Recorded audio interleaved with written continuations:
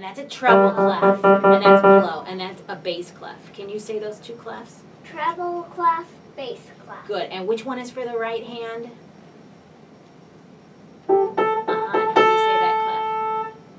Treble clef. Good. And for the left hand, it's all Bass. bass clef. Good. So now this is a staff, and it has 5 lines and 4 spaces. And you always count from the bottom to the top. Okay, so the lines are, you want to name them with me?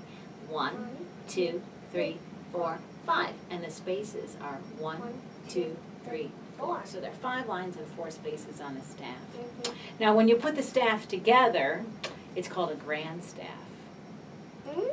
And you'll notice that there's a brace that really makes it all look like it's nice and organized. Treble clef, bass clef.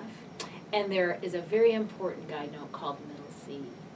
And it's the exact same note for your right hand and for your left hand. But do you notice if it's for the right hand, it's closer to treble clef? And if it's for the left hand, it's closer to the bass clef. Okay, does that make sense? Okay, so can you draw 2 middle C's over here for your right hand, and then you could probably draw the ones for your left hand at home. So just exactly do the same, middle C, good.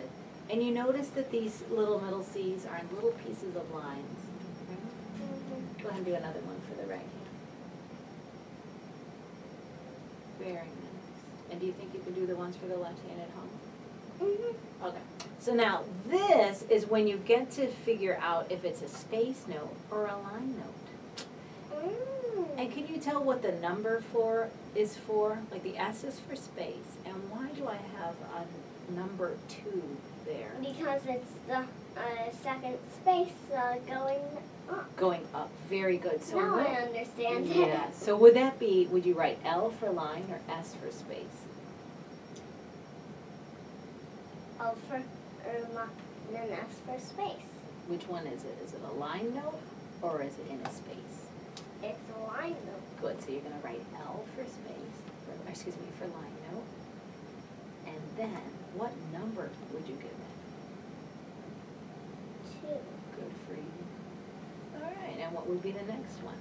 L for line note or S for space note?